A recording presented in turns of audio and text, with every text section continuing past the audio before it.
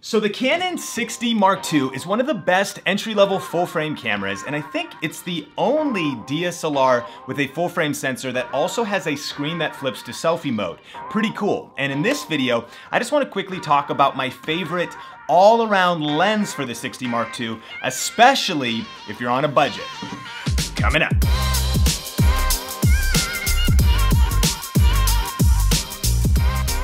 Hey, what's up? Sean here, and this is Think Media, bringing you the best tips and tools for building your influence with online video. And on this channel, we do a lot of strategy videos as well as tech gear reviews, just like this one. So if you're new here, consider subscribing. And hey, at any point during the video, check out show notes as usual in the YouTube description below. We'll list out all the gear we talk about as well as bonus resources and things like that. Let's jump into the video. So over the past 4 or so months, my day-to-day shooter has been the Canon 6D Mark II. And I love this camera because it's a great entry-level full-frame camera, so you get incredible photos, great video quality, better depth of field, performance in low light, all of that. But you also have a flip screen to selfie, and I'm pretty sure this is the only full-frame camera on the market anywhere that actually has that selfie screen, making it great for vlogging, run and gun content, and quick content creation. And that's a lot of what I do, making micro videos for Instagram, making kind of vlog style footage, etc., as well as even shooting some interviews and some other things with this camera. It's just a great all-around shooter that's super versatile. And I've been looking for a great lens for it. Now, when I first picked up this camera, I actually have been using it with the 16-35 2.8 L glass lens. Now this is a killer lens, takes some beautiful photos, and is good for video as well, but it doesn't have the IS, no image stabilization,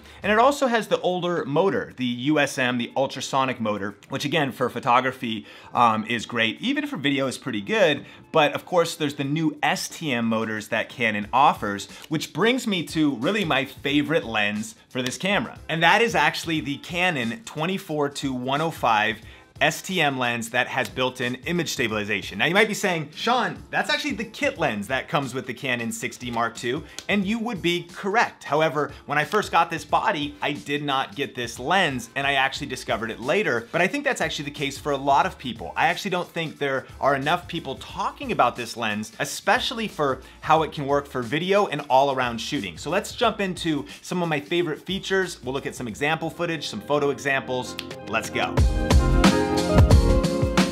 So the first reason why I love this lens is because of the focal range. So having one lens that can go as wide as 24 millimeters and is zoomed in as 105 is super cool. Secondly is the built-in image stabilization in the lens. Now, I mentioned I started originally shooting with the 16-35 and it produces great results for photo and video, but I really wanted IS in this for video, and it's just not there. And so I think if you are gonna use this for run and gun, again, in San Diego, here in Vegas, using this kind of as a vlogging style camera for doing quick content, that image stabilization is a big deal. And you can even see the results at like 105 here with the IS turned off versus when it's turned on, it really helps take jitter out of the shots and can give you a little bit better performance in photos and can also give you much better performance as it pertains to video. The third thing I love about this lens is the STM autofocus motor, right?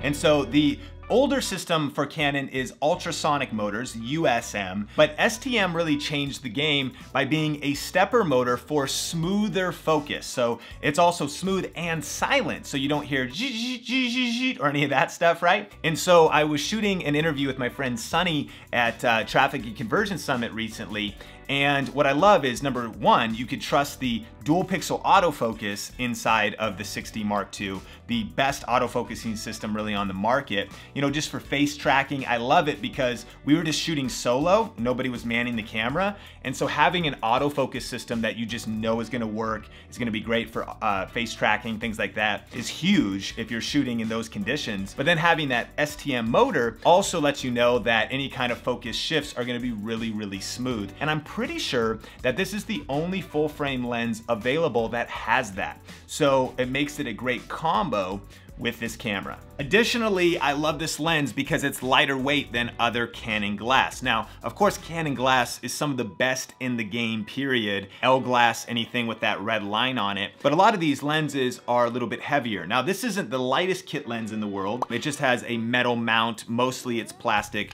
but it is light compared to other heavier Canon type lenses. And so if you're gonna vlog with this or run and gun with this, it's no small setup. I mean, it's still a heavier setup, but every amount of weight counts in my opinion. So this is one of the lightest lenses you can find that still offers that big focal range and whatnot. So having it be light is great. Which brings us to the fifth thing, and that is the build quality. Now, all things considered, it's actually a pretty great build quality. You have metal mounting, it's mostly plastic, but for the fact that it is a budget lens, a kit lens, it is pretty great. Now, it's not really weatherproof, whereas the 60 Mark II body is, but as a durable setup for running around, shooting all day, having it in your hands, I really like the feel and the vibe of this entire lens. Which brings us to the final reason why I love this lens and why I think it's one of the best all-around lenses for the Canon 60 Mark II, and that is the price. Now, at the time of shooting this video, I'm pretty sure you could pick up this lens from Canon on Amazon refurbished for just $400. That's where I picked one up. Amazon Prime,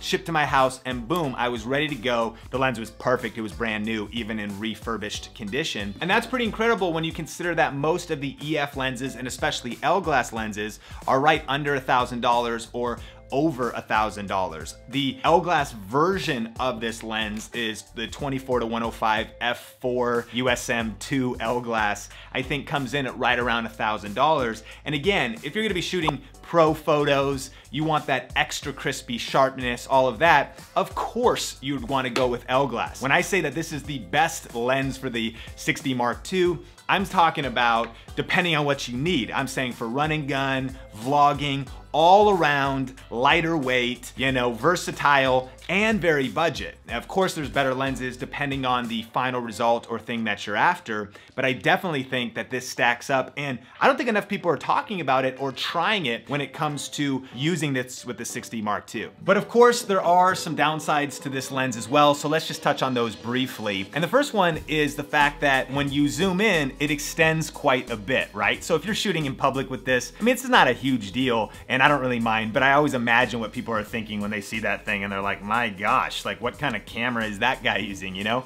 Whereas a lot of lenses, the way they zoom is contained. It's inside of the lens, not actually extending the lens on the end. So just something to mention and something to point out. And the other thing is that it's not the fastest lens in the world. It starts at 3.5 at 24, which is pretty decent. But then when you zoom in, it goes all the way down to 5.6. That's pretty dark.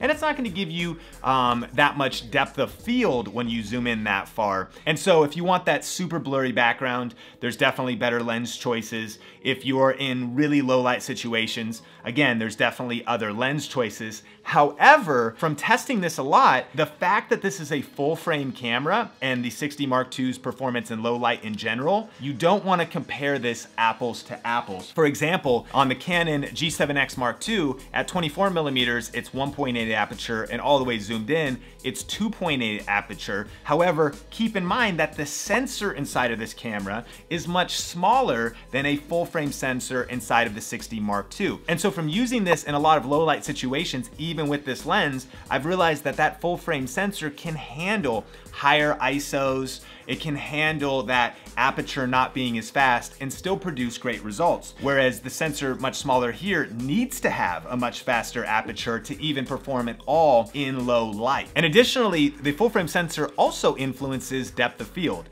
And so while an aperture of 5.6 is not gonna give you a great blurry background, it's not gonna be the same as shooting on an APS-C camera, a Canon 80D, T7i, you know, a camera like that. You're still gonna get better depth of field even with not as ideal apertures. So again, from using this just in practical situations, I love the way the shots look in low light. I love the depth of field I can still get when zoomed in, simply because of the quality of the sensor inside of the Canon 60 Mark II. And then finally, one final note is I would not recommend using this lens on a crop sensor camera like the Canon T7i. Just to kind of briefly explain that if you're new to lenses and cameras. On Canon's line, if you ever see a lens that says EFS, that means it'll only work on a crop sensor camera. Meaning if you put an EFS lens on a full frame camera, there'd be black around it. You wouldn't be able to utilize the full lens there. Furthermore, if the lens says EF, that means it works on full frame cameras.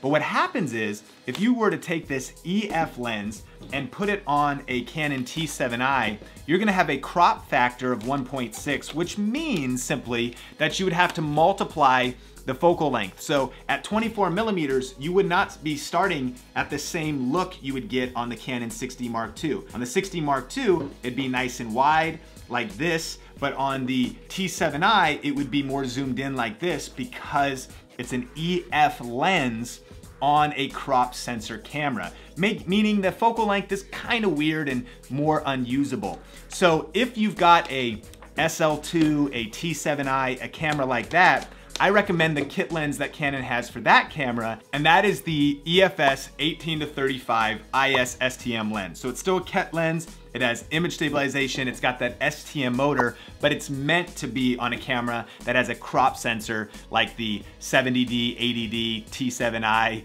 SL2 cameras like that. Question of the day, what is one of your favorite lenses right now that you love shooting with? And what do you think about the lens that I just described for the 60 Mark II? Do you disagree? Do you agree? Do you have a different lens you'd recommend for this camera or other full frame cameras?